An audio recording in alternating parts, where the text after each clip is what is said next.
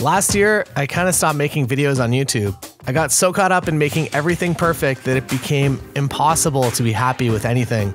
Over the next 25 days, we're going back to the basics, behind the scenes GoPro travel videos. We'll be traveling from Japan to Hawaii to LA, Vegas, Miami, Bahamas, and Havana, all to create a new show for the Nikon Z series.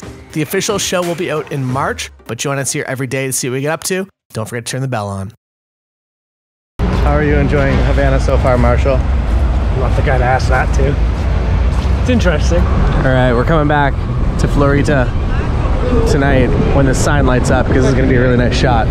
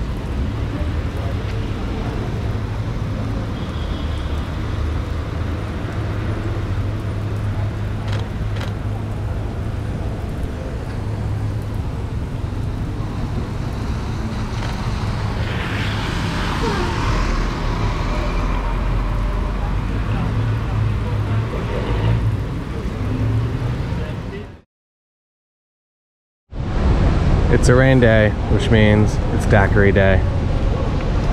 This is Tim, videotaping some water. Keep up the good work, buddy. What's the inspiration behind this shot? Moisture and wetness. Moisture and wetness. Beautiful. This is the transmitter we're using. Sennheiser. What's the product name of this?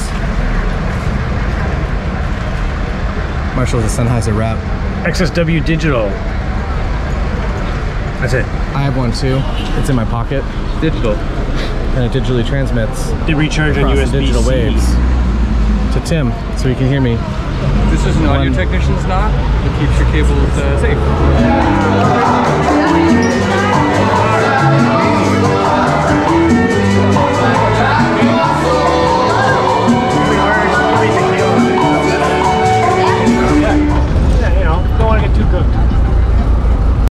How long have you been driving? This car is Chevrolet 1953. 53? 53. Three generations in my family. Wow, okay, cool. Tim's led us to this tiny cafe. here on the streets of Havana. This guy's an ice cream man, but all he brings is pizzas and maybe frittatas. Pizza chiquitini working.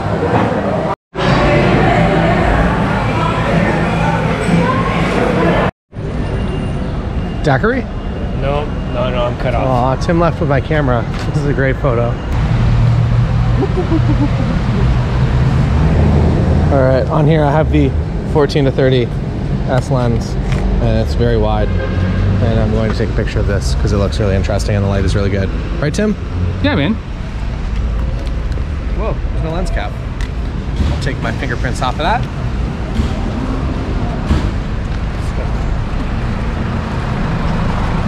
All right, we're gonna do some serious correction for the perspective distortion in post, as well as the lighting, because the light starts very bright and by the time it gets to the street it's very dark. A little bit of Lightroom work, but other than that, it's a good photo.